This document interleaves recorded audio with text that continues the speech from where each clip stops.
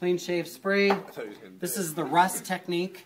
I've never seen this one printed, published anywhere, so I'm claiming it. Oh yeah, Josh tried this on Adam and it worked. This really well. is extremely expensive. Okay, that's why we don't use this. A lot of times the 1-to-1 or the 1-to-5 works, and if it works, it's a cheaper product. It's a way to go. But again, sometimes it doesn't. So what I'm going to do is I'm going to start off with my anchors. I hate to do that. I'm sorry, but I can't let it slip down since it's my technique. It's going on the internet. You better look good. And I would use the 2-inch elastic tape, the light plast. That's the product of choice on this. You're going to get to use 1.5-inch tape to do this on the test. And if you can do it with this, you can do it with anything. Okay. The logic here is this. Catch this. Remember on shin splints, we often talk about it being related to pronation. And we know that the other concept isn't really accurate, but we talk about the tib-fib separation and that interosseal inflammation.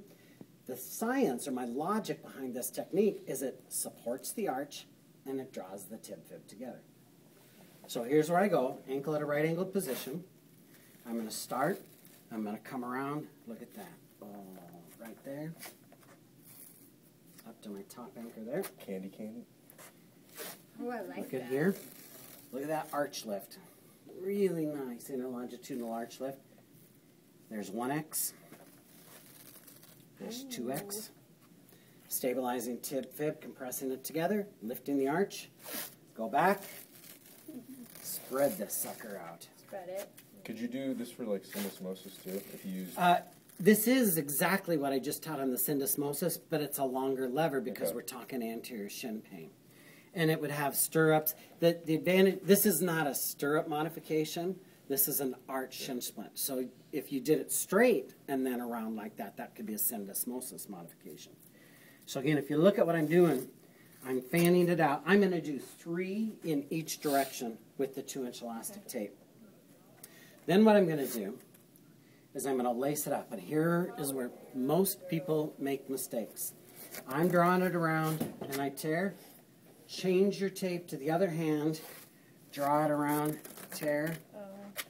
Change your tape to the other hand. Following your contour, draw it around and tear.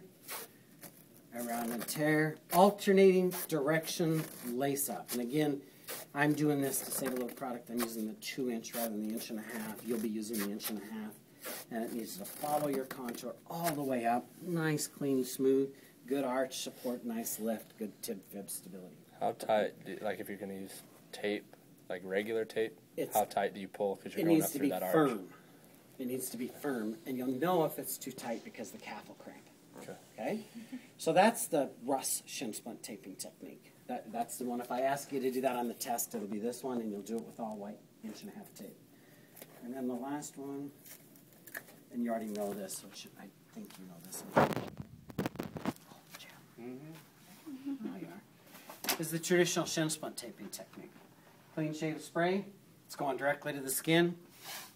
Really? So when you do this on me, clean shave spray, because I'm a little furry, you got to locate the pain. You want to underwrap above and below. Try to get no more than 1 layer of underwrap. I see some people, they use 10 layers of underwrap.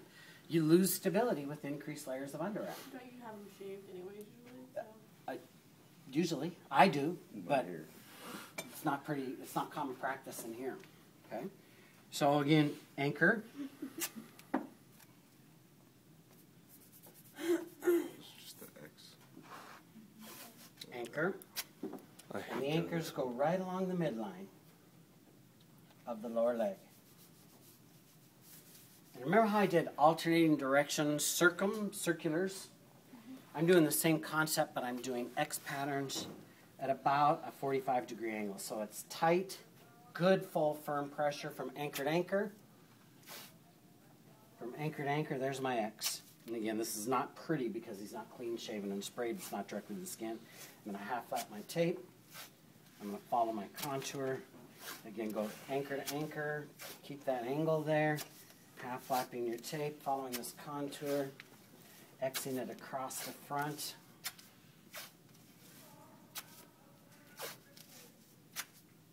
above where the pain is. My pain, remember, was right through here, so I got to go all the way above that.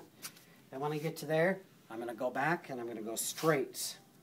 Straight across from anchor to anchor, pulling the tib to the fib, fib to the tib, tib to the fib, half lapping, straight, anchor to anchor.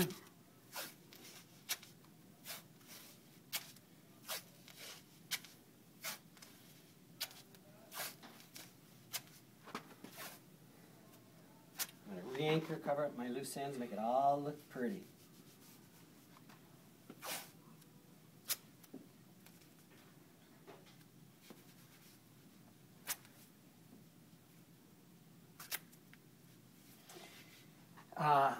Sometimes I see these where people will come all the way around to hold it in place above and below. That's okay if you need a little extra holding power. Those are pretty uncomfortable. Okay, so I generally don't do that. If I'm taping directly to the skin on this, I won't do that. Can you go over it with like Light blast? Why? Why would you? So Keep it on. It just gets more. If you need to hold it, get more hold, but it won't be uncomfortable. Here's my response to that. That's an expensive way, and I think that the other technique works better than doing that. You can always. If you have the money at a school. You can always put more on, but that doesn't mean it's going to be better, because the closer it is to the skin and it meets your objective, lifting the arch, stabilizing the tib fib. This is the most traditional shin splint taping technique there is. Every coach in the world knows this. I've seen 100 modifications to this. I've seen them take tongue blades, and if I've got pressure there, they tape the tongue blade into it. I've seen them take Kramer roll, which is basically lots of layers of tissue with a plastic backing, and then they put Kramer Jezik on it. And they put that there, and you get the counter-irritant effect. It doesn't do any good. We know that, right? We learned that from Melinda. We're not getting any physiological change. We're getting irritation in the skin. It doesn't penetrate any more than 1/8 inch of the depth of the skin, but it feels good. So maybe we're getting a placebo effect by it. So again, you can do that. You could do a tongue blade. I've seen people use felt and put in a felt strip so that it's using the gate control theory where you're blocking the pain response by applying pressure to it. So again, I can do about 13 different techniques if I really rack my brain today on shin splint taping, lots of modifications. The ones I want you to be most comfortable with is this one and the Russ technique and the 1-to-1 and the 1-to-5. Those are the 4 big ones that if you're good at those, you don't need anything else. Okay?